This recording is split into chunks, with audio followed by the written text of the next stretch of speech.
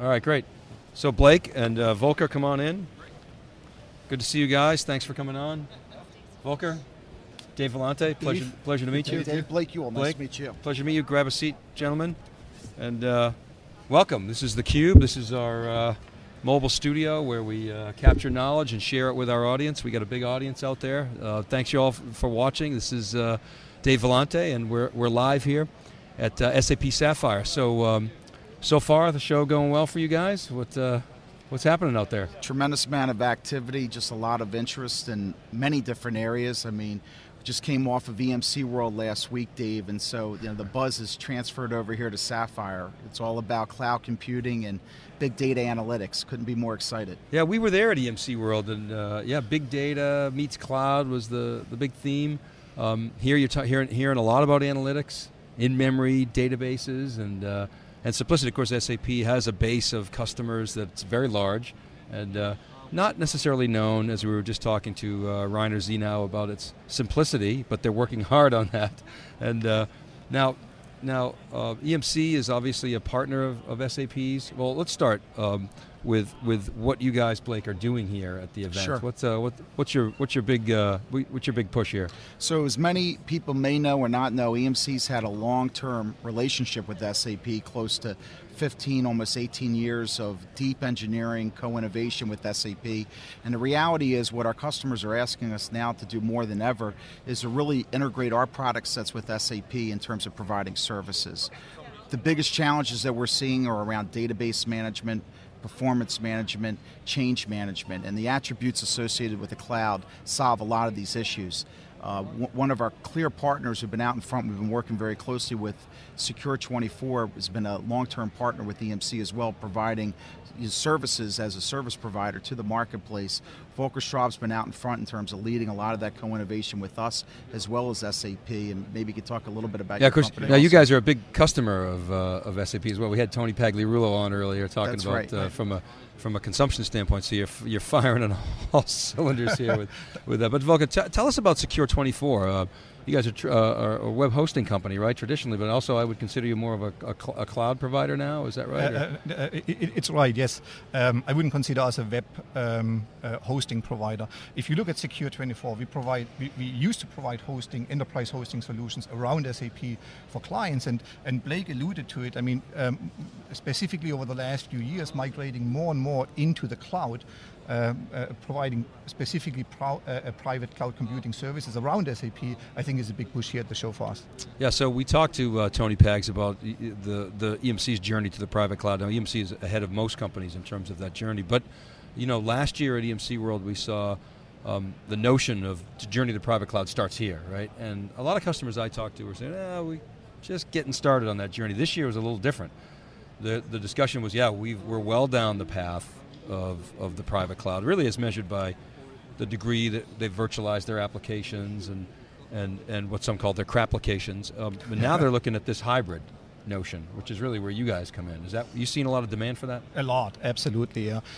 If you look at the development and specifically at the partnership here we have with EMC, and EMC provides a tremendous asset to us, specifically around their technology and the push into the private cloud. We have another alliance here with Cisco, and if you look at the VC alliance, having VMware part of the mix, having Cisco and EMC, they are great providers for us.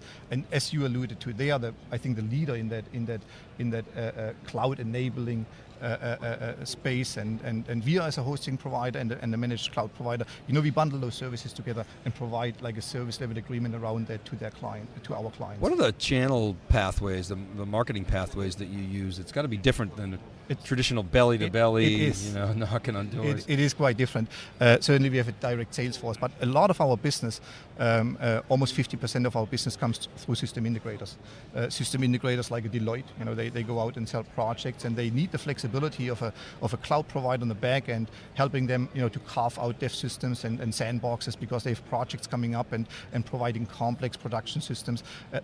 Our cloud offering ties right into that. So we work a lot with system integrators, and they are our channel, for selling private cloud services. Volker, what about this notion of an app store? I hear a lot of CIOs talking about the metaphor of an app store and actually putting in their own app store. Are you seeing demand for that within your customer base? Absolutely.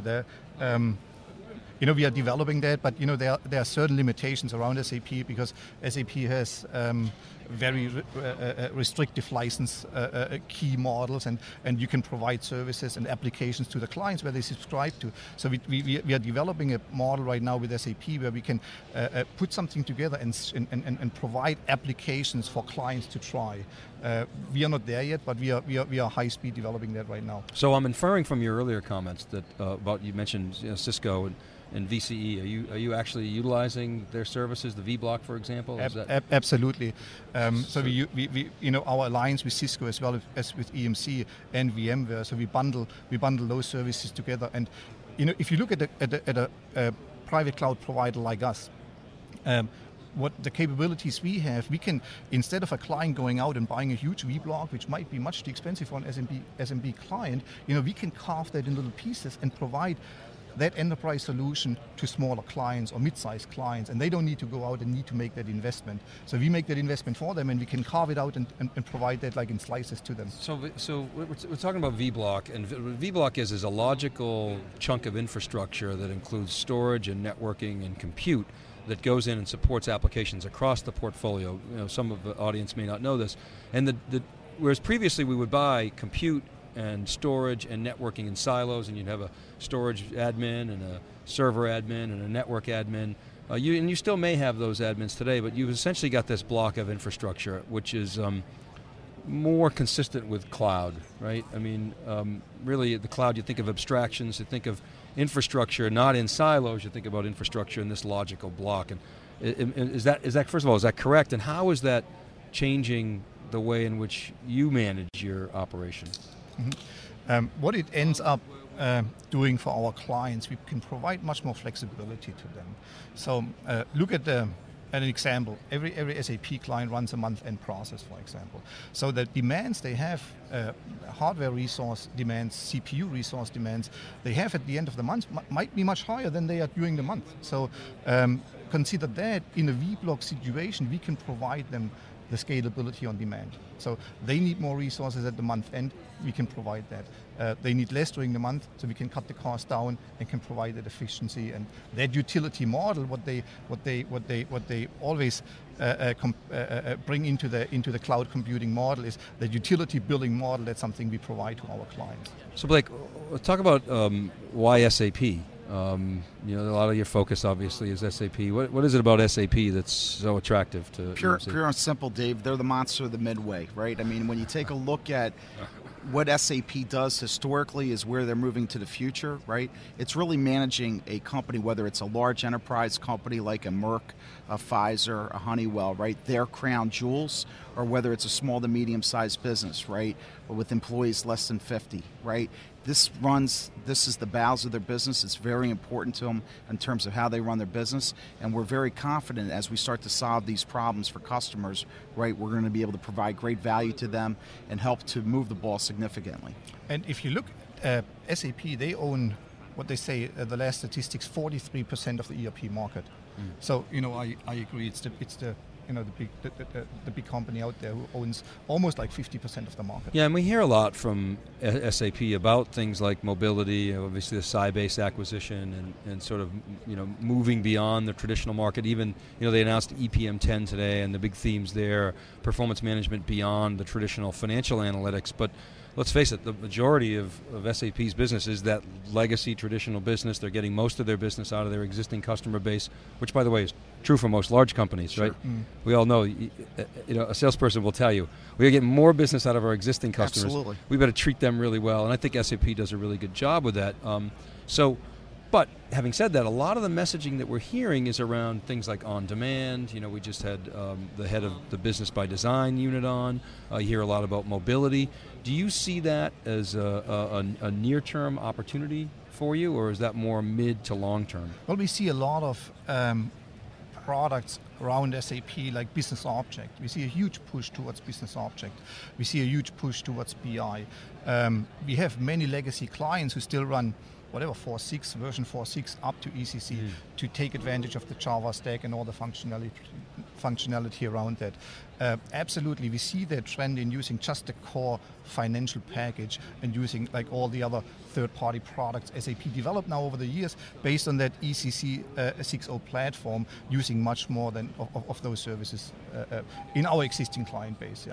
What do you guys, what do you as partners of SAP, what do you want to see out of them? What's on their to-do list from your standpoint? What do they need to do better? Well, I think very simply, right, and I think they've done it this year, right, is to really provide a little bit more clarity in terms of their direction, right? And with the acquisition of Sybase and some of the direction they're driving around mobile computing, we're starting to see that shake loose, right? Big companies making large acquisitions, it's not easy, right? Both in terms of how you message to the market as well as how you start to execute. I also are starting to see some very interesting changes, and we hope that they would accelerate, is broadening their partner ecosystem around some of their in-memory computing capabilities. This is a very exciting space for us. As you know, Dave, being at EMC World last week, as we start to see a convergence of cloud computing as well as big data, we really need large companies like SAP, EMC, VMware, Cisco, work closely with the service provider market to be able to provide accelerated solutions, differentiated solutions to this marketplace. And we're really starting to see some of that activity take place in here. Hey, Blake, that's an interesting point. I mean, we've talked a lot on theCUBE at Wikibon and SiliconANGLE about the partnership vacuum, and you take a company like Oracle, which is now sort of gobbling up and going really vertical. It's created a vacuum in the marketplace, and we think that SAP is in a perfect position to fill that void. So they've become, I mean, they've always partnered well, but they're becoming much more aggressive around the partnerships. Is that a correct perception in your view? Absolutely, right? When you really look at it, you get the best of both worlds. EMC, VMware, Cisco, we're going to take the strengths of our capabilities, both in people, processes, as well as technology, and really address this from an infrastructure perspective. But as you start to look as we move through this journey, right, the next couple phases, really understanding business process change, really understanding the applications and the depth of that integration, there couldn't be a better partner in the marketplace. So Volker, I want to talk about a little bit more about the whole vBlock, VCE thing. Obviously, we talked about how it's changed the business and really simplifies the whole infrastructure management. But there's some complexities in that business too. You've got 3 companies, forming this new company, and they're hiring like crazy. There's got to be going through some growing pains. How's that all working? Whose throat do you choke when there's a problem? Talk about that a little bit. Hopefully it's not mine. I think if there's one thing those 3 companies did fantastic is building a support structure around. And not just the support structure, but also the integrated management tools they have to not, as you said, being able to just manage a UCS platform or the Cisco storage and VMware isolated. No, they develop tools and to integrate everything centralized and also do capacity management in a smart way, which is important for us. We need to know when we need to bring in more hardware resources, storage-wise, CPU-wise. So they did a fantastic job in those management tools. Right. Okay. So. All right, well, we're here talking about SAP partnerships. Volker Straub is with Secure24, and Blake Yule was an alliance manager at EMC. We're talking about the importance of SAP to Secure24 and the EMC Secure24 partnership, which seems to be evolving. Where do you guys see this going? All right, so we're in this era of sort of private cloud, and now it's extending to these hybrid clouds. Where do you see all this going, Volker? Let's start with you. Let me give you an answer towards the market. It was exciting to hear Joe Tucci's keynote speech last week at VMworld. EMC World, yeah. EMC World, yeah. Sorry. I get them confused all the time. I call VMware VMworld sometimes. I get it. Yeah, exactly. Yeah. So he talks about that wave of change and how it threatens and disrupts the IT the traditional way of doing IT management. And he addressed 3 things. He said there are three pain points around. If you look at an IT budget nowadays, 100%, 73% of our IT budget are just spent on keeping the lights on. 27% are spent on innovation, creating competitive advantage. What that model does for us, vBlock, virtualization, the cloud aspect, is we can go into an organization and lower that to lower than 50% and give that company the flexibility to truly invest more money into innovation, competitive advantage. I think that's going to change. It's not going to just change the IT infrastructure. I think it's going to change the way we do business. Yeah, that's 70-30, I call it the CIO dilemma, and it's been that way for a long time. 70% being run the business, 30% being grow the business or transform the business. Mobility has to be a big part of that, doesn't it, as an underpinning of that transformation. And what are you seeing there as far Absolutely. Mobility, I mean, the Sybase acquisition of SAP was certainly interesting. What we did at Secure 24, we were sitting down thinking, what does it truly mean for us, and how can we provide more comprehensive services around mobility? So what we did in hosting SAP and managing SAP in the cloud, we also adapted service around end user support. So we support a whole bunch of BlackBerry infrastructure. We support all the iPhone infrastructure for our clients, so they can have their sub GUI on their iPad or on their iPhone and can work mobile, and we support basically the entire 9 yards for them.